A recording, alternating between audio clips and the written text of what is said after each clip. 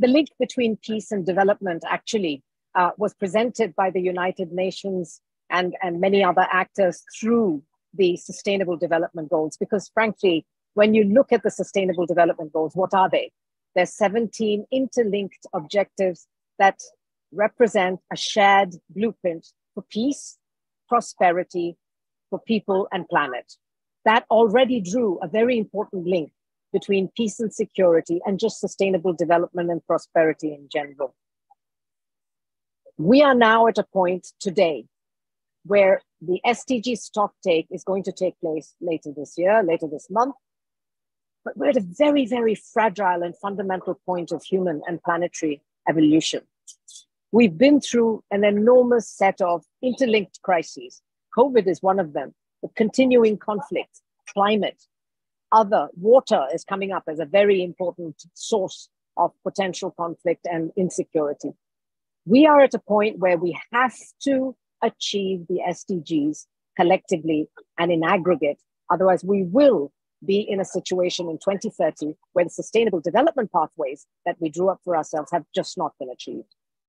I'm an optimist by nature, and I can only say to you that the stock taking will show that while, yes, there has been some backtracking in many of the SDGs, as previous speakers have alluded to, there have been some shining examples of success as well.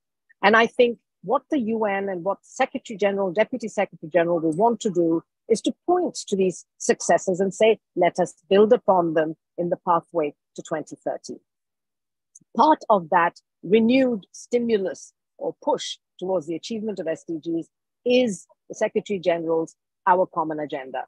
Essentially, Our Common Agenda is to use words a little flippantly, a turbocharge to the achievement of SDGs. It presents basically recommendations that will allow a faster achievement of the 17 SDGs, and their recommendations are in 4 very important linked areas. One, as I think, Mr. Moderator, you alluded to, renewed solidarity and trust between people, between nations, between generations as well. Second, the social contract, a new one based on fundamental human rights. Third, better management of global commons. And fourth, really managing global public goods much more equitably so that everybody benefits and not just a certain part of the world's population.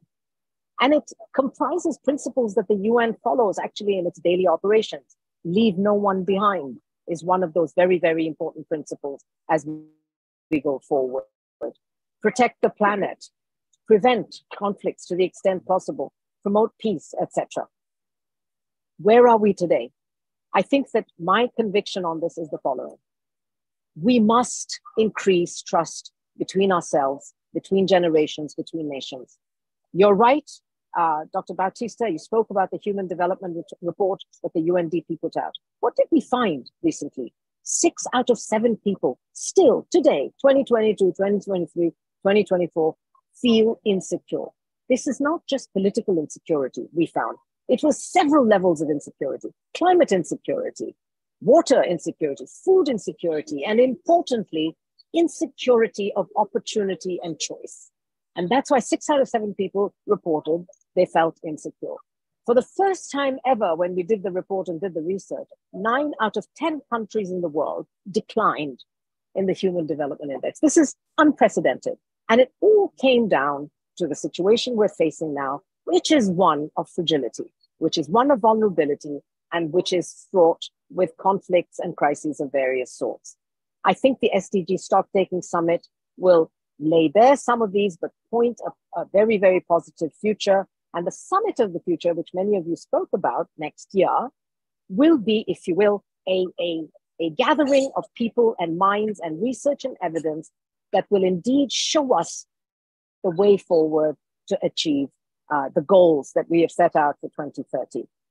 The OCA is the wind under the sail of the SDGs, but the SDGs is the blueprint that we must all follow. As an optimist, I believe that our best future is still ahead of us, but it will depend on the choices that we make today. Thank you.